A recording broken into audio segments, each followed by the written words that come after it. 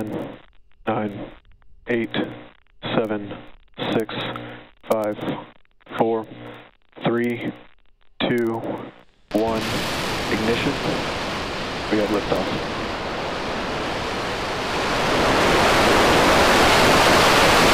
Triage alerts, please.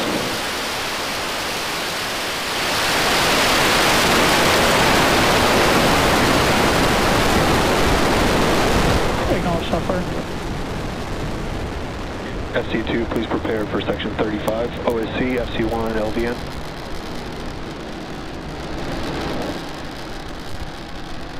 T plus 30 seconds. Starship 10 has liftoff. It's headed to 10 kilometers on its test flight from Boca Chica in Cameron County, Texas.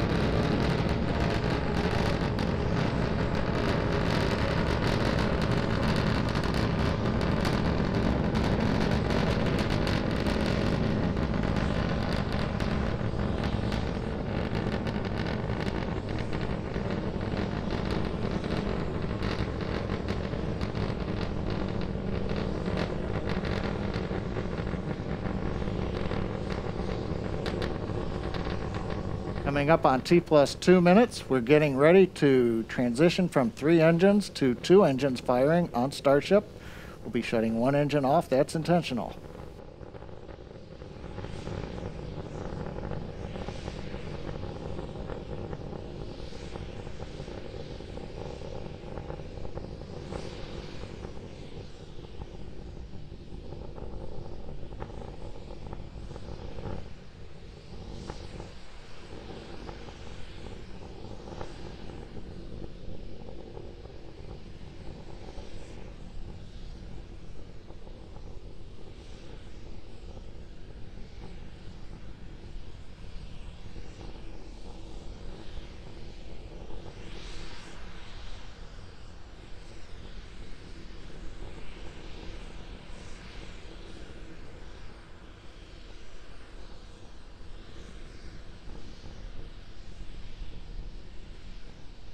T plus 3 minutes and counting. Starship coming up on 8 kilometers altitude. We're getting ready to shut down the 2nd engine. This is intentional. I'm clear. Oh, very nice, very nice. Okay, now to switch over to the header tank for the 1 engine.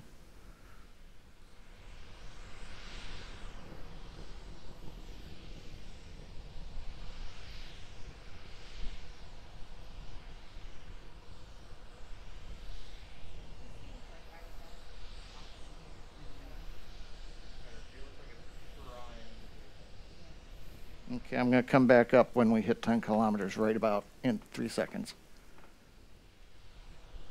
Coming up on T plus 4 minutes, we're at 10 kilometers. We've gone into the hover. We're still being powered by the single Raptor engine.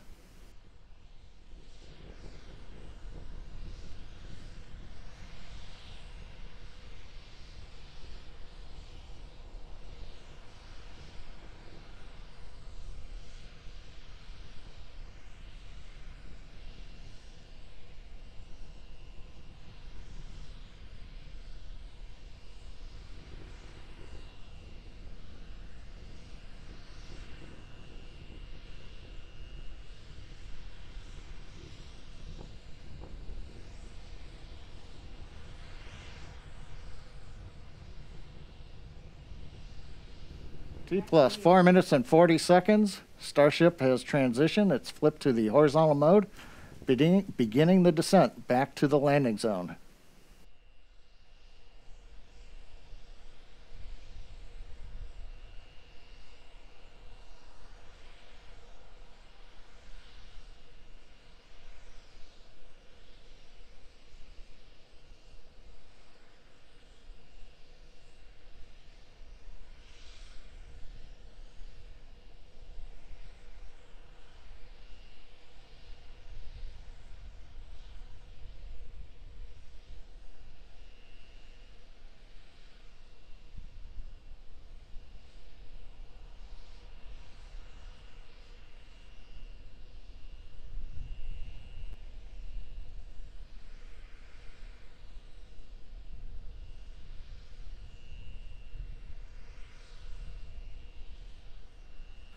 Coming up on 5 minutes, 45 seconds, we're down below 2 kilometers. We're preparing to light 3 Raptor engines to begin the flip sequence. It'll culminate with landing on the landing pad in Boca Chica.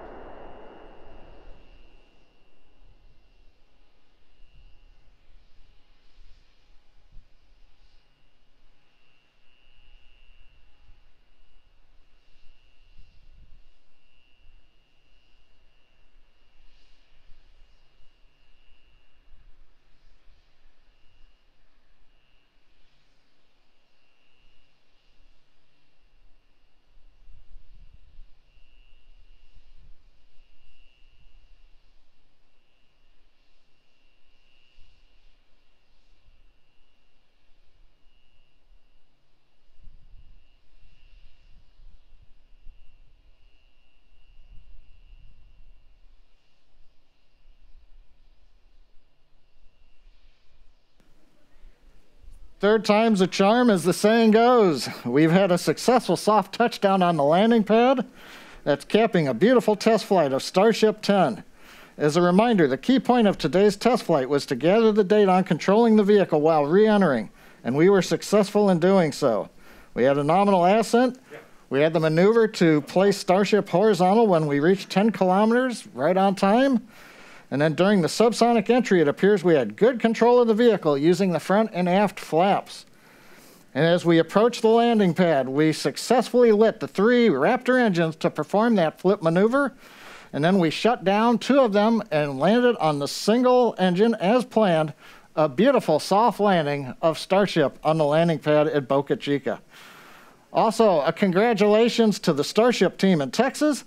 They've steadily increased the test launch cadence over the course of the program and have delivered some of the most exciting test flights many of us have seen in a long time. The Texas team has several more suborbital test vehicles in build, with number 11 ready to roll out to the pad in the very near future. It's an inspiring time for the future of human spaceflight. Thanks for joining us today, and we hope you'll join us for the next test flight of Starship 11.